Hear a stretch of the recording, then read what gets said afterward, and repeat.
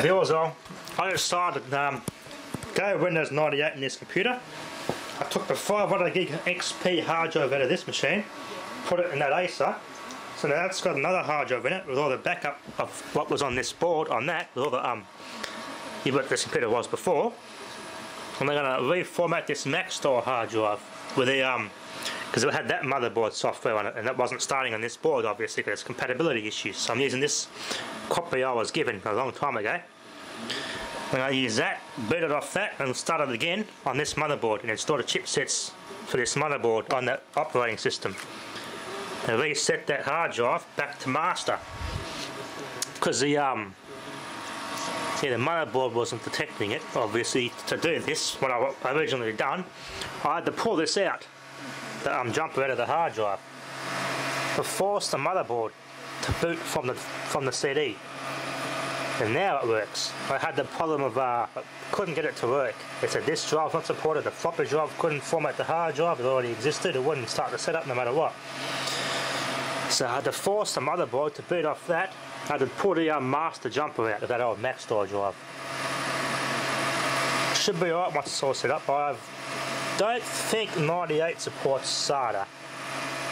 I don't think it does because what I originally wanted to do, I have got no more spare IDE cables with a third connector on it for the CD drive. I've only got one that has two, and they're both taken on both hard drives. And I'll leave that 160 gigabyte one there for the expansion of music and heaps of DOS games and stuff. So I want to have a good vintage computer. I put 98 in it because I do like this operating system, especially for its gaming. I always love the DOS games on this thing. So I'll get this all set up with the bloody 3 gigabytes of RAM and 3 gigahertz processor and bloody a Pentium 4. I think Windows 98 would be as fast as a bloody Windows 8 and an SSD probably. Anyway, it should be pretty quick. I'm gonna have to find some. Hopefully, I have no idea if the 8800 GT video card drive was going to be supported on this operating system. I have got a GeForce 6600 I can put in there, but if it's worth doing, it's worth overdoing, right?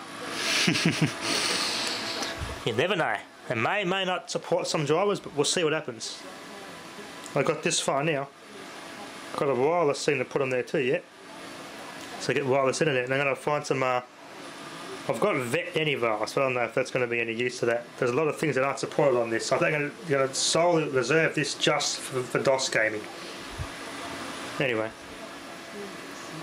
I got Redneck Rampage, the old Duke Nukem, Rise of the Triad, all those old games I could put on here. My best favourite of all time was Redneck Rampage. I absolutely love that game. I cannot find a way to get it to work, DOSBox or anything. I just cannot get it to work.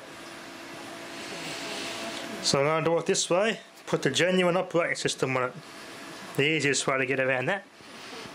Because now it's a real vintage computer now. Yeah. I have to, again, I haven't got any other spare IDE cables unfortunately. All the IDE cables I got one option with two connections on it, none with three. I think there's a spare one on the floppy disk drive one, but I don't know if that's going to work with CD-ROM drives. It's only the jumper on the board only supports floppy disk drive, so I'm pretty much limited here. Anyway, start doing that now. Beautiful. What? Oh, I'll reformat it. I'm still doing that. The drive's been rewiped and reformatted though, it shouldn't do that. What the hell's going on here? Okay. Well, that's strange. Maybe it's the wrong motherboard for this operating system. I find it hard to believe. I must need this relay pond. Specifically I need this relay pond sound device. How the hell do I fix that now? Well, that's the only thing stopping Windows from starting is this. Yeah. Need some assistance to this one. Pisses me off. It's a different motherboard, so what's going on here?